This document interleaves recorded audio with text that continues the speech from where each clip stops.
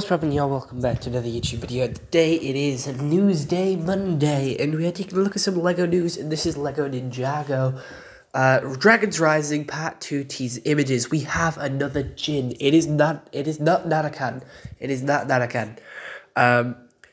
It is not the Sky Pirate. It is another Jin, the Jin, whatever you want to say, whatever you want to call it. He is red, so he looks pretty angry in this one. I'm not sure if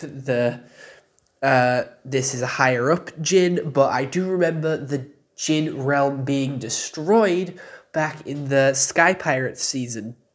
So this guy is probably the last Jin to be known to man. However, Narakan's, little lamp that he was trapped in was lost. That was gone. They reset it, and Klaus never found it at the end of the Sky Pirate season. We also have a lot of images of this skeleton guy in like a hooded cloak. People are telling me, and people are posting about online, that this is Jay. I don't like this idea, and I don't see why this would be Jay.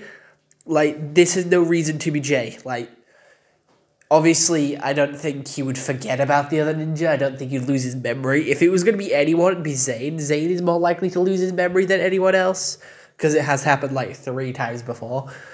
But he's currently fighting Nia, and he isn't using his elemental powers. Sure, he has a blue undertone to his face, like below the skull mask, and he has the blue eyes, but that doesn't make him Jay automatically. Jay has black eyes like the rest of the ninja, other than Lloyd.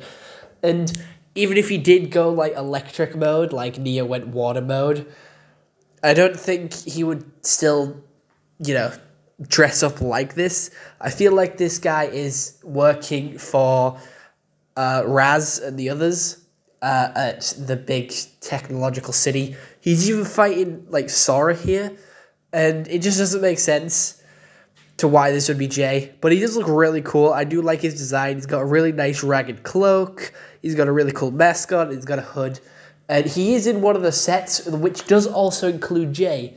The LEGO set that he's actually included in is the big temple, which has Kai, Cole, Jay, Zane, this guy, and the Empress, all in the same set, so it can't be Jay, I'm sorry. But we have some more images of this sort of rock golem, which is sort of glowing down, so it is obvious that it's Cole. This is definitely Cole, there is no doubt about it.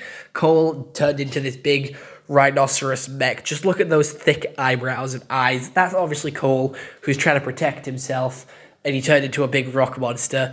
Maybe he did what Nia did, and like when Nia turned into water, he turned into stones.